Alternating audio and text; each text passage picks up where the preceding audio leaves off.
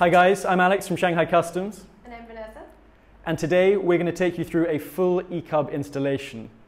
Here we have some old Japanese C70 forks and a battered old C90 frame that we found rusting in a Zhejiang scrap heap.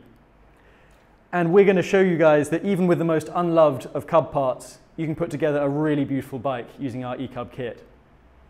First, we're going to run you through all the nuts and bolts that come as part of your kit, and then we're going to do an installation from start to finish, and Vanessa's going to help me with that.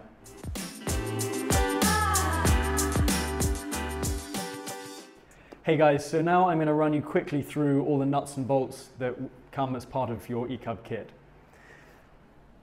Here is our front axle that we'll supply to you. It comes with a 24mm spacer here and a washer and nut to secure it. Then as we move up the front forks, here we have a Phillips head M8 screw, which comes with a spacer and a washer. This is where your headlight mount will fit, and if you have got a fender as well, this is where the fender will mount to keep it just above the wheel right here. As we move higher up, here are two more M8 screws, which will secure the side of this top yoke, and it'll also be where you put your indicator mounts. We've supplied two washers with this as well for the indicator mounts.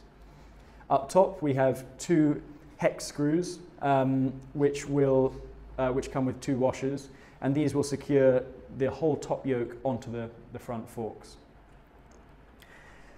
And as we move now onto the body of the frame, we have two hex bolts here, which two M8, M6 hex bolts, which will secure your seat and also the front of the top unit down onto the frame. And we've put two very wide washers as well to make sure that your seat is very secure and the weight is evenly distributed. Here we have two more M6 socket screws. These will lock down the rear of your top unit onto the frame of the Cub. And now we get here to the suspension mounts. Due to the way that the suspension is designed and the way that it interacts with our swing arm, we've provided some extender nuts here which will help secure the suspension in the right position. And to make sure that it's all nice and tight, we've got three 5mm spacers on each side. And then down here, this is where the back of your rear cradle will be secured.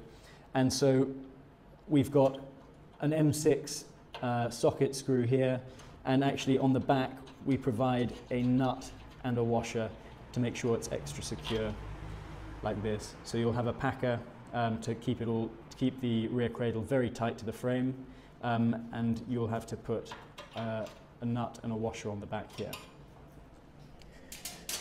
For our swing arm, we have an M10 swing arm axle, which comes with washers, and also in here some custom-made swing arm packers, which will keep this axle really nice and tight. And we've also provided twin nuts for the end for extra security.